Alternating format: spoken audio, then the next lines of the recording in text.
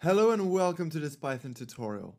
So in the previous tutorial we described our business problem. We also pre-processed our dataset by preparing our matrix of features, our dependent variable, splitting the dataset into the training set and the test set, and we eventually applied feature scaling, which is required for PCA. And now in this tutorial we are going to apply our first dimensionality reduction technique, principal component analysis.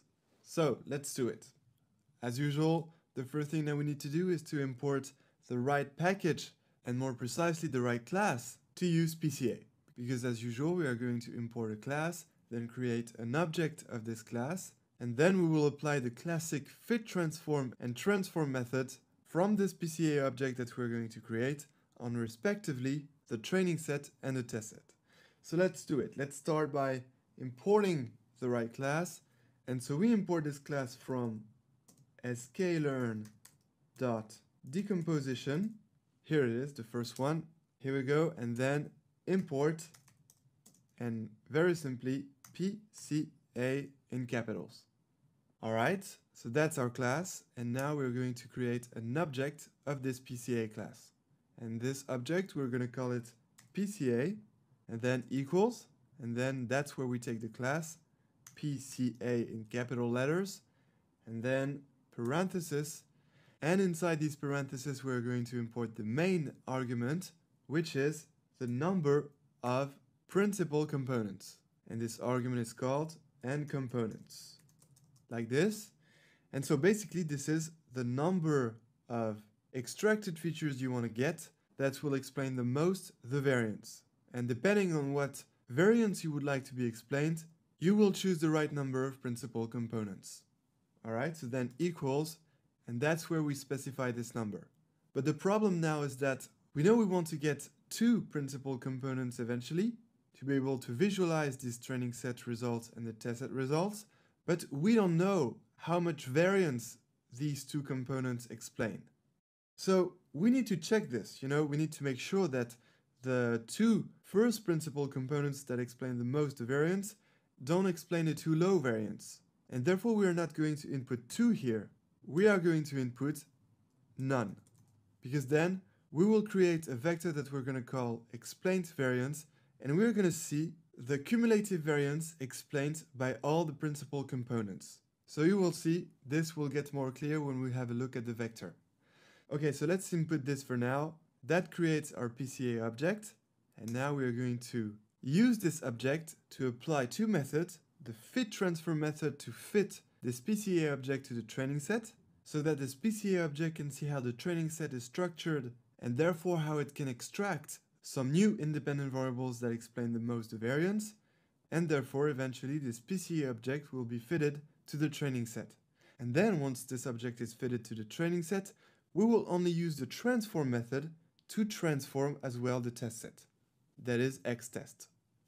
So let's do it. Let's start by fitting this object to the training set and transforming the training set at the same time. So we take our training set, which is represented by the matrix of features xtrain, then equals, and then we take our PCA object, and then dot, and that's where we use the fit transform method, which is here, press enter, and you know how to do now. We need to input here xtrain, the matrix of features for the training set. Alright, so that will fit our object to the training set and transform it at the same time, that is extracting all the principal components. And now let's do the same transformation for the test set. So we take our test set here, and inside the parentheses here, we input the test set, xtest. Great, so now the extractions are done at this stage. But as I told you, we need to have a look at the cumulative explained variance of the different principal components, and therefore we are going to create this explained variance vector that is going to contain the percentage of variance explained by each of the principal components that we extracted here. So explain variance, and then the trick is to use an attribute of the PCA object. So we take our object PCA, then dot, and then this attribute that we want to take is the explained variance ratio here. That will give us the list of all the principal components, and we will get the percentage of variance explained by each of them. So let's take it, and here we go, that's ready. Now we can have a look at this explained variance of all the principal components. So let's take all this section here and execute. Perfect, executed correctly. And so now what we're interested to see is the explained variance vector. All right, so as you can see, since we originally had 13 independent variables, well, it extracted 13 principal components. So these 13 components are independent variables, but these are not the original independent variables that we had in our dataset. These are the new extracted independent variables, but that explain the most the variance. And as you can see, they are ranked from the first principal component that explains the most the variance down to the 12th and last principal component that explains the least the variance. So that means that if we include one principal component, that will explain 37% of the variance. Then if we take two principal components, that will explain 37 plus 19 equals 56% of the variance.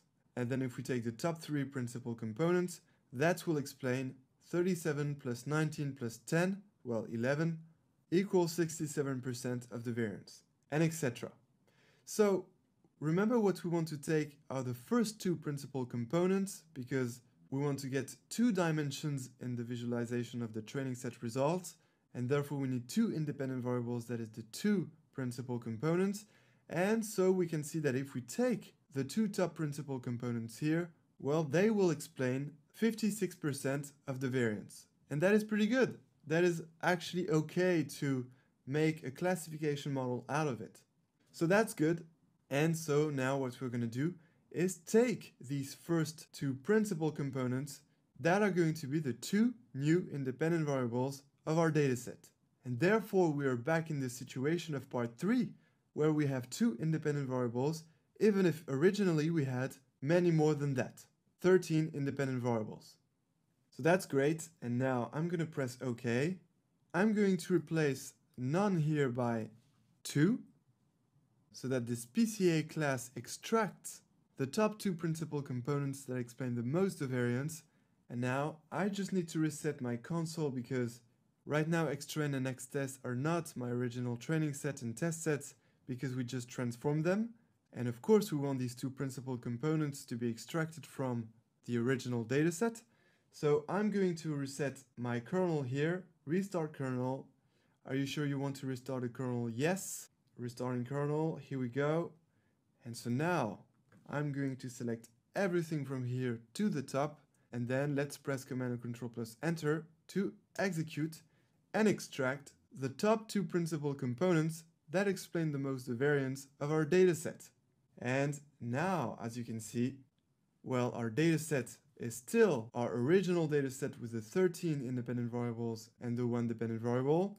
But then, when we have a look at xtrain now, well, it contains only two independent variables that are, of course, the top two principal components that explain the most variance, and besides, they are scaled. So that's great.